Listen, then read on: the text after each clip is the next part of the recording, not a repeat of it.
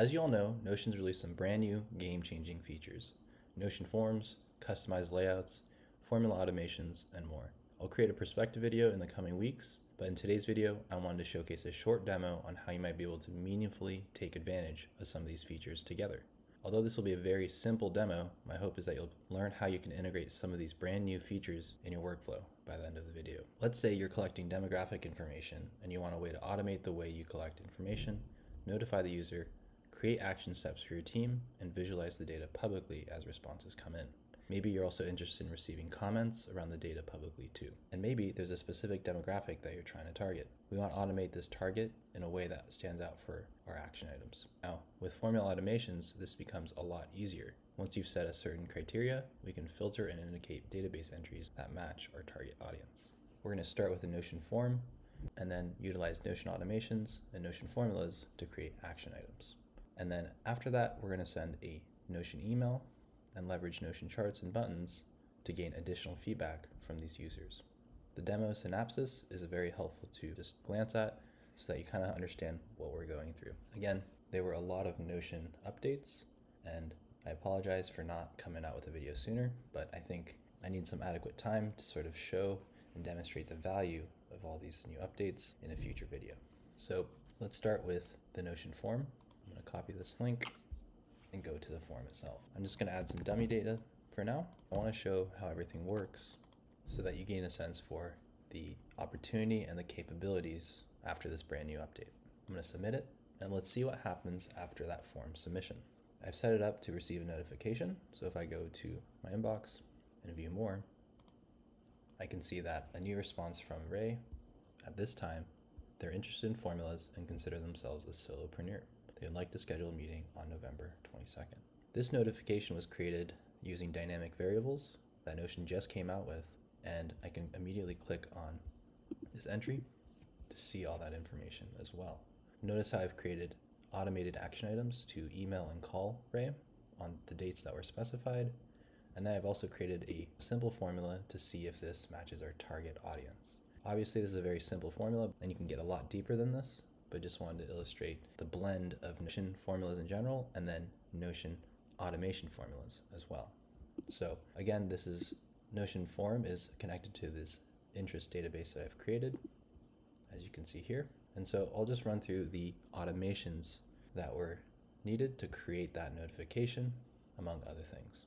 And I guess before I get into that, I also want to check my email to see if I've got an email for my submission.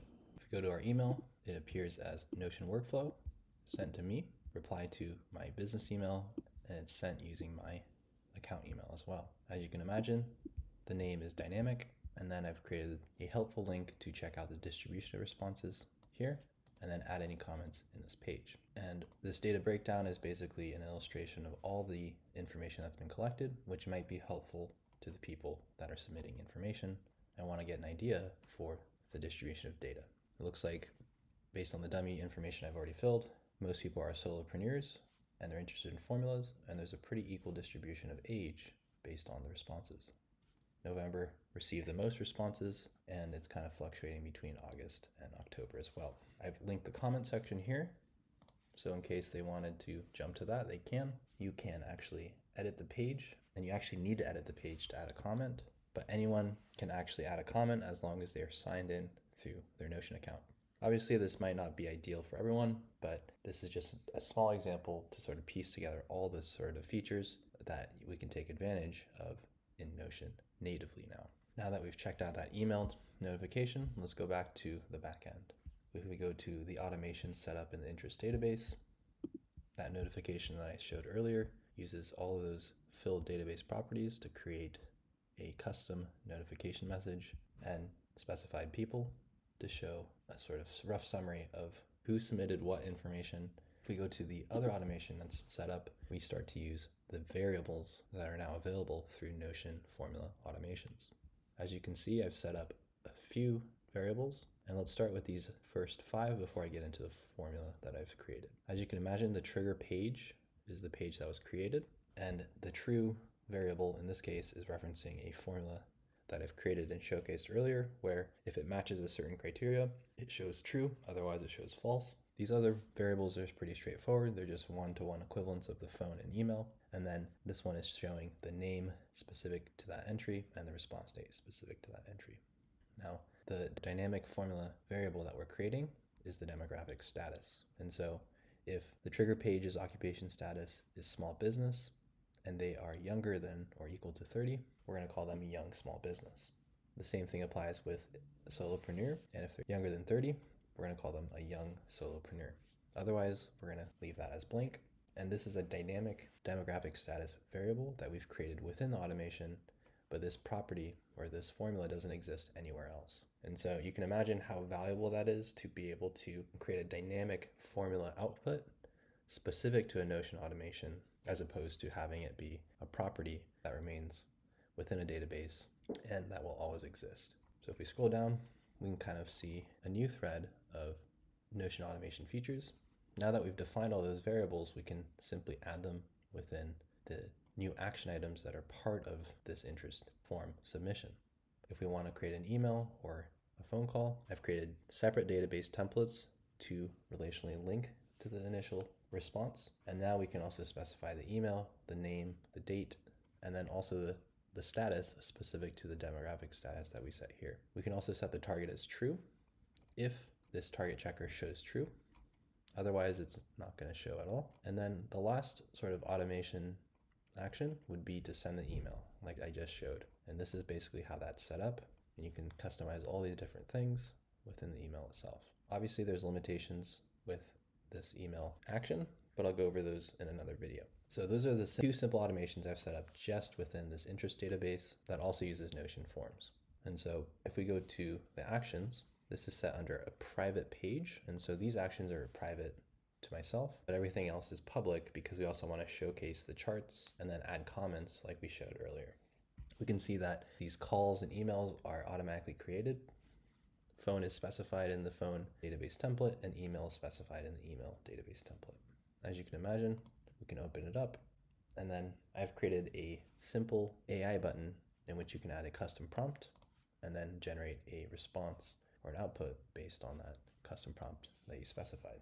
So if I generate this, it will basically create a list of instructions based on the prompt that I specified. I think this is an underutilized aspect of Notion. I highly suggest experimenting with it to see if it might fit your needs and your workflows. Now, I mentioned a target audience, and I've used this checkbox as a way to signify that. And we can use that sort of filtering as a way to access separate database views like here.